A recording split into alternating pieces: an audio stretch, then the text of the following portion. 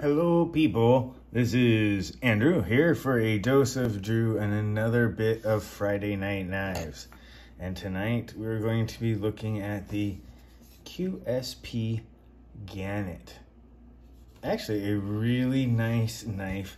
It's in a very competitive price point here where it is around the $80 mark. I believe in most areas you'll be able to find it a little over that 80 to 85, something like that, depending upon where you go. It is a front flipper for those if you can't see. Deep carry, one side only, carbon. I have the carbon fiber and brown micarta. This is a red carbon fiber. I don't know if you can see that in the light. It is essentially red carbon fiber with red dye in the matrix of the resin. So you get colored resin, you get wonderful carbon fiber up in there. It's really quite beautiful, actually. That little mark you see on the side is where I dropped it. That is from me, not QSP, just to make sure everyone knows that is me. Another thing you'll see right there is 154 cm is the steel. A really nice steel. Pretty much a full flat grind with a wonderful little swedge right there. Real quick, this is 3 1/4 inches, 7.75 inches all around on that. Give some sort of standardized measurement here. So we're looking at almost 8 inches, so 7.75, 7 3/4 inches all the way around. A 3.25 blade, but if you look real close, it's close to 3 3/8. Not gonna lie, it's a little bit more, about 3.3 inches. I would say blade width is just under an inch as far as the blade height goes. There, it comes down to an extraordinary edge. It is really well ground and well done. I can't deny that. The drop point where it comes up and out gives it a very buoyish flavor and feel to it. It has some nice cutouts. It's got a nice flat spot out here for you to get your finger in there. Some jimping on the top. That is just enough. The kind I like. It has some of, I've seen some other QSPs that have this as well. Most notably the leopard, where you have a bit of a jeweling almost for the jimping on the release tab for the flipper. Action is pretty good for a flipper tab. This is running claimed 3.44 ounces. I am betting it's right about there. It's not super light. It is milled out on the inside. I think you can see a little bit of the holes right there. So there is some milling, which is nice. The design of this is actually quite interesting because it puts it in a really unusual spot where it's almost full size flipper, 154 cm, right at the $80 price point. Before we go into that price anymore, we're going to do a little bit of size comparison just because we need to give a little bit more reference here. So for certain size comparisons here, I will give you the Rat number 2 in D2 right alongside here. The Honey Badger Warren Cleaver in medium with the choil in D2. Give you a quick look there. You'll see it's a little bit bigger than the medium Warren Cleaver and definitely bigger than the Rat too. It's a fairly decent sized knife here where we start getting to almost 8 inches overall. Another one real quick here. We have the Kershaw Blur. This is an M4 variant. And not just any leak, but a random leak.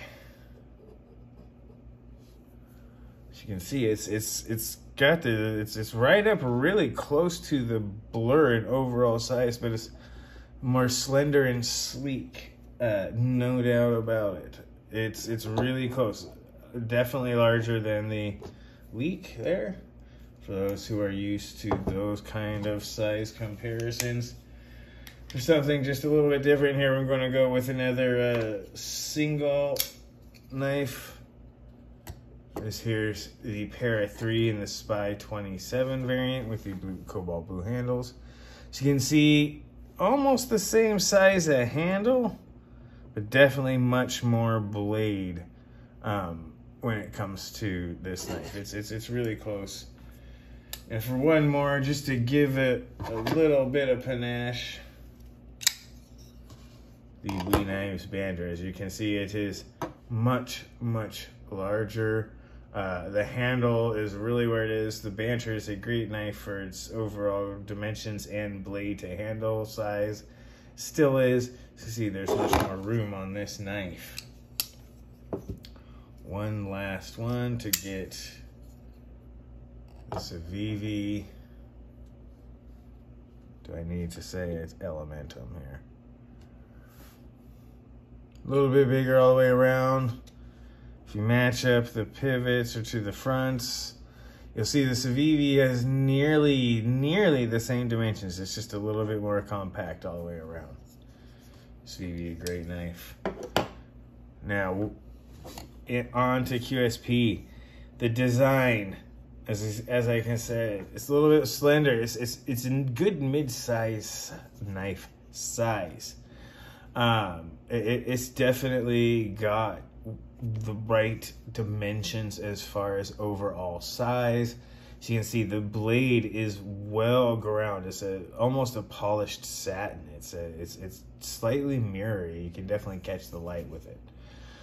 The buoy-ish type profile where it runs out and then goes to the clip point, extraordinarily useful. You still got a strong point, lots of good edge, very thin edge and slicey. 154 cm. Fantastic steel, good corrosion resistance, good toughness, good edge retention. It's an all-around well-balanced steel. 154 cm is right up there as one of the top. 14C28N, and I'm quite certain Magna Cut will be one. S45VN. All those have wonderful properties, some outstanding knife steels overall. This one's well done also. There's some very unique features on this one you don't see too often in here that you want to point out in design. One is this little drop here in the back. It might be a little bit hard to see on the brown background here. But instead of just the regular curve coming down, you know, there's a lot. There's not so many anymore that have that little drop, which I like. I have a few. One of my favorite knives currently out there has it in spades, and that is this Combo Falco. Definitely an appreciated bit. It drops right where the pad of the hand should be hitting, or at least that should be the intent of it as far as design goes. Another thing that I find really nice about this knife in the design, I'm going to go into it really fast, is this clip. They took a whole nother tact when it comes to dealing with the clip, and it's well done. It is a 2 inline screw. It's got a nice little pop up that's not too high, but it does not have any flat, so it's always ready to get into your pocket. And instead of being just straight, they didn't sit the screws flush. It does sit in a pocket, but the screws don't sit flush, so you get the stronger screw heads. But to deal with the problem of the screw heads, you have a double angle, which is interesting.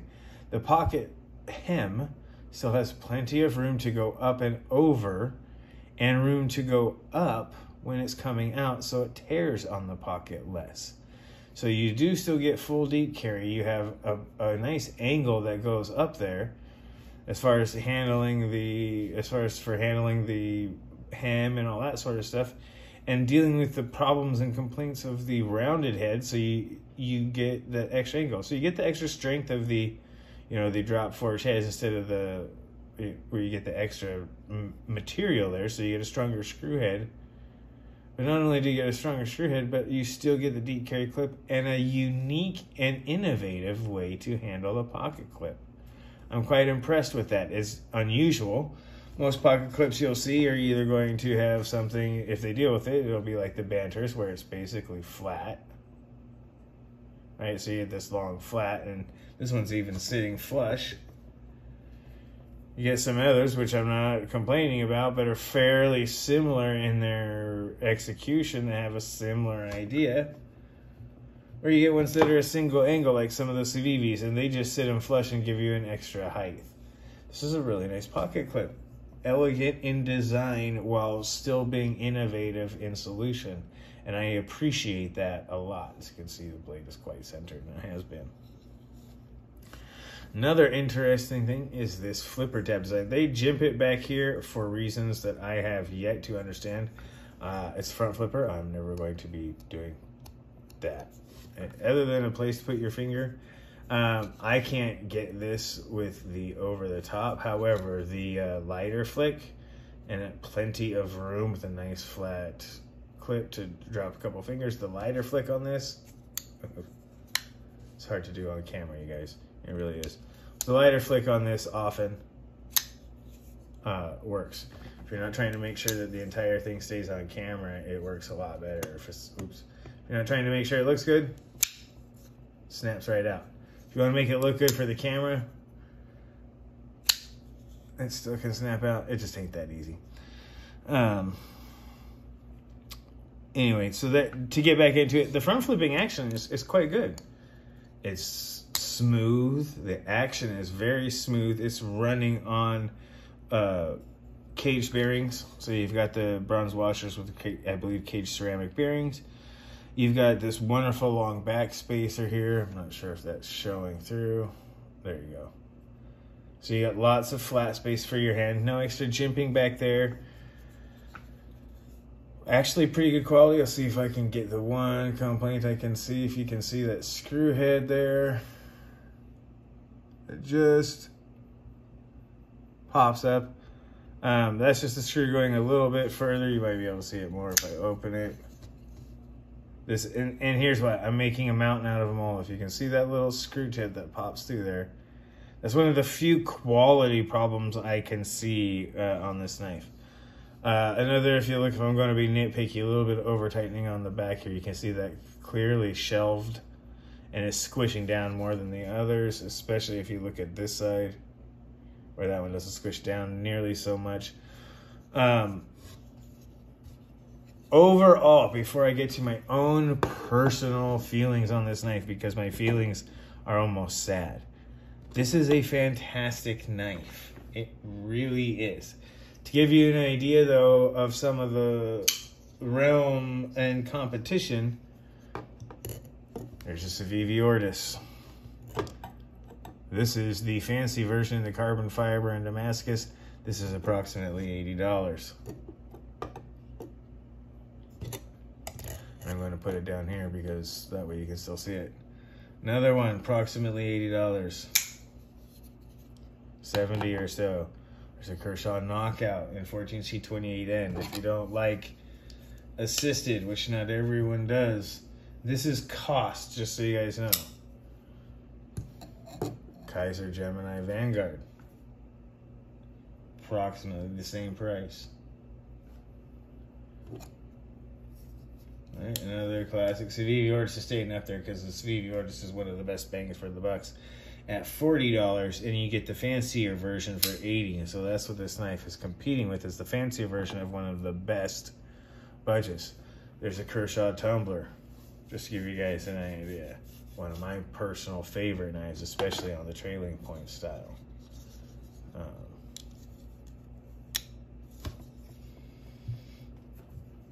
I want to make sure you can understand the point I'm trying to get across here is these are the kind of things that are competing with it at or below its price point. For that, you kind of don't get a lot extra. I mean, quite honestly, I could happily get this knife for about 20 bucks less.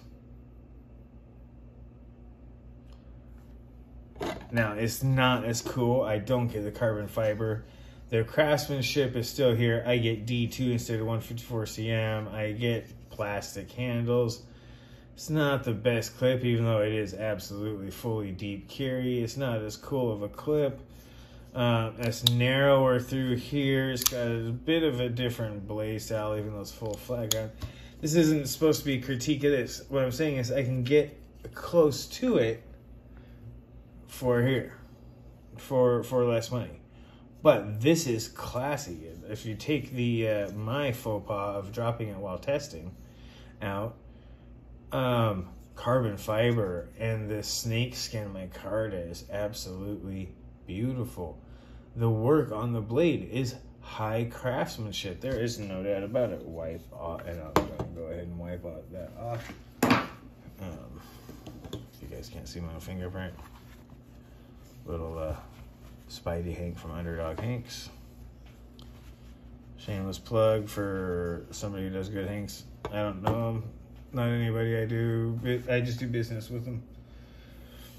They're good Hanks if you want it. There's a lot of Hank folks out there, so give it a shot. All right, so this is a great knife. I actually recommend it. In its price point, you're going to be looking. It's got the quality, it's got the materials, it's got the blade style. The rest is going to be your personal preference. It's slightly contoured. It looks absolutely beautiful. It's a good knife, and if it fits you, you won't be disappointed. Great steel. You don't get the CPM 154, but you probably save yourself about $20 by doing so. So you can keep it under 100 easily, right around the while only losing maybe 5 or 10% performance. Great stuff. Great stuff. And now, here's what I'm going to tell you. As much as I want this knife to stay in my own personal collection, and I do, because I haven't got rid of it yet. And I really like it. I've had it for a little while now, and I want to love this knife because it looks good on paper, and I love the design. And then you're going to start to see here as I work around it, what my problem is this. It doesn't fit my hand. I come back here, and my thumb feels like it's too far forward for my finger. My other fingers barely fit inside there. And this drop right here that should be getting close to here only comes up in here. So I am choked too far back. The wonderful pocket clip is dug right into the crevice of my thumb there and gives me a hot spot almost instantly. I can feel it poking into places before I'm even using it. So if I come up to choke up on this almost choil, my pointer finger is crowded too much into if I put my middle finger there, my pointer finger is too crowded to go there, and I run the risk of going there. I would need a bigger choil or an actual divot. If I run into pinch grip, which I actually would with this knife because of the slender, I start to get a little bit better fit over here, but it's way up on top, and then my finger wants to be right there. Right real close to there, and I'm too much.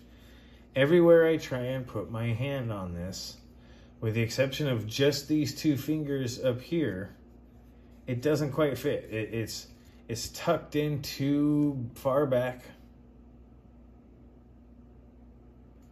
or I'm too far forward but not quite far enough. My fingers and my hand size, I want to express this because I see this on eBay and other things when you go to the secondary market. I have sold knives for the same reason before. They don't fit my hand. This is a fantastic knife I wish I could keep, but it doesn't fit my hand. So I keep trying to make it work, and then it always feels weird, and it never feels quite right in my hand. My fingers don't fit the layout properly. For anyone who was wondering, this is not the first thing I've ever had this problem with. I wear a size large glove across here. These fingers fit. These two usually have a little bit sticking up. So I'm large in girth, about somewhere in the middle, depending upon where you measure it when it comes to length. If you want me to say it's my hand. But yes, the middle fingers, these two seem to fit a large glove just fine. These two are a little bit short. So my hand doesn't fit a glove quite properly on the standard size either, and that's either hand. So while there's not a one-size-fits-all world, this is very much an example of where it's an outstanding knife I wish I could keep. It's worth the money, I think. There's competition, but it becomes more of an aesthetic. The quality is there. There's plenty of innovative features to it that make it different. The front flipper is different. The pocket clip is different. The buoy style is when you're not seeing so much in this genre anymore, and it's a very useful blade shape. The wonderful little curved plunge line, great even grinds. The quality's there. This is actually one of those moments where I'm sad that I'm going to be getting rid of this knife and putting it back on the second market or selling it to someone else. The only thing that I do is, and I will take, it's on videos for you all to see, there is a slight slice in the micarta from me dropping it. That's it. As you can see, there's no other damage. It hit right on the micarta on a particularly metallic and sharp edge, and it did some damage. That is life for you. As I'm doing my review, sometimes they get used. But, again, great knife. Really good knife. One I would keep simply because it represents a decent value in a good styling sense. The design on this is unique, useful, unusual. The aesthetics are absolutely great. Right? The mechanics of it work fantastic. The action, you got to be careful a little bit because of the tall flipper tab. So as long as your finger's out of the way, it's fantastic. And opening, like I said, if I'm not trying to make it look good on camera, just trying to get it open. Fantastic. And if I'm just closing it without trying to look good, great action. Trying to do it on camera so you can see the blade at the wrong angle and everything is a little bit weird. And it doesn't close so good, you guys. That way, but smooth. And this has been used quite a bit, and I have not pulled it apart to clean it or anything. Held on by just a couple of screws down low instead of, I'm presuming hidden pins in the back spacer. Nothing in there. Good aesthetics. I expected this knife to do well. It has done better for me than I expected. I expect a lot out of that $80 price range. That $70 to $80 price range is the value kidney punch, right? You got to bring an A game to that level. You've got Kershaw, you've got Civivi, you've got CJRB and all sorts of others that are really trying to nail that price point. Some of them with super steel, you know, and some of them just like somewhere closer on the 75 here where you've got the Kaiser Vanguard line where you have just really great design and decent, you know what you're getting, decent, good, you're going to get decent materials, the N690, and you're going to get great design and execution. QSP kind of hits the same thing, and you get decent materials with the 154 CM, snakeskin micarta, the carbon fiber. That might even be, just trying to look at it. Nope, it's all G10. I don't see any layer, so it is just colored G10, not G10, or colored carbon fiber, not G10 carbon fiber. Again, great little knife. I actually recommend this knife to people. This is a good one.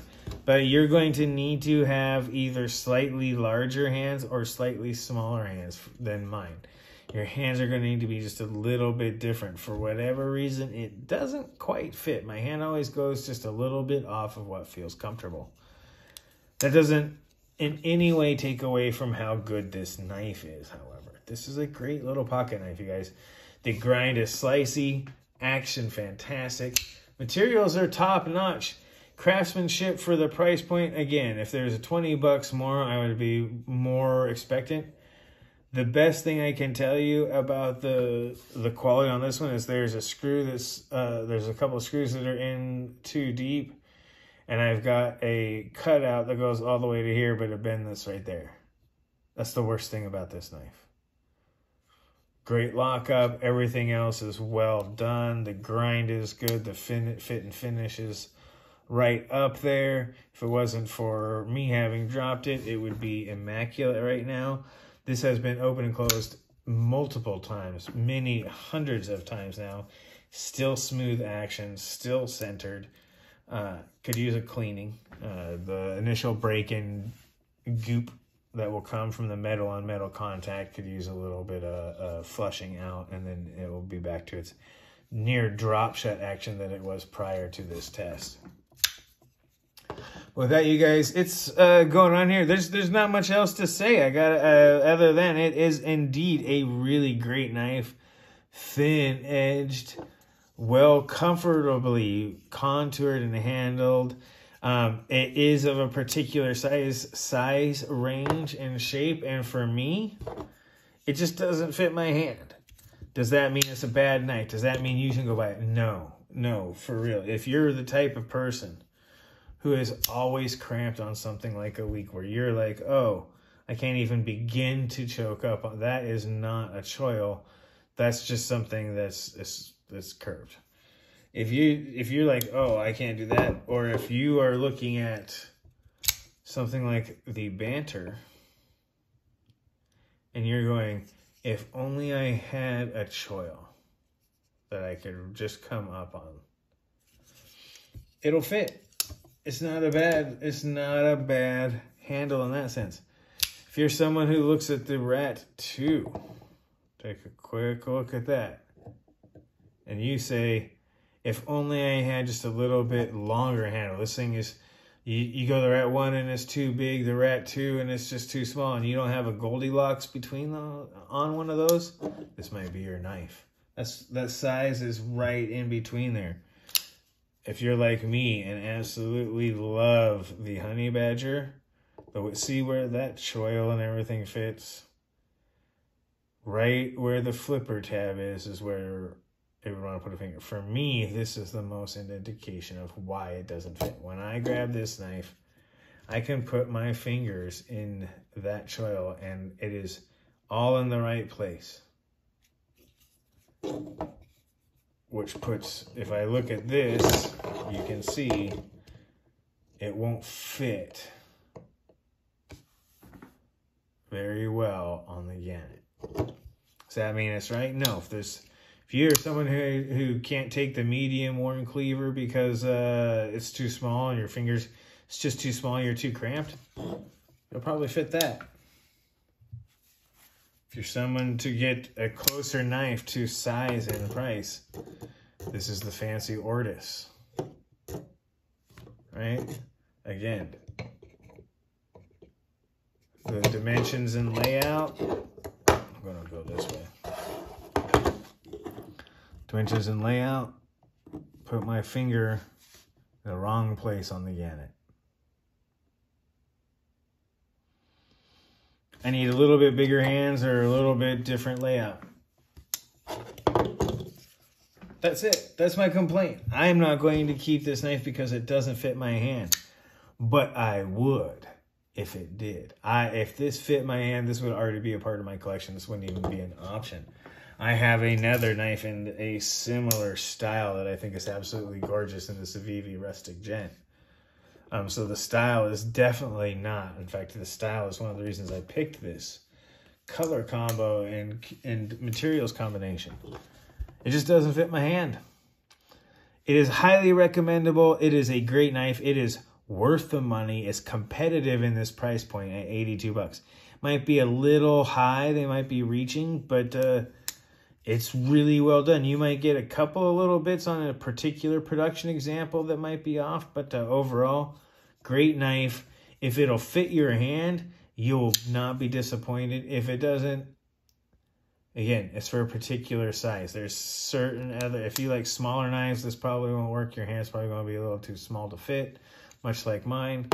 But otherwise, try it. It's worthwhile. It's hard to say which ones don't fit. There's always a new layout and there's always different hands. doesn't fit yours might fit perfectly. In fact, probably will fit perfectly on someone else's.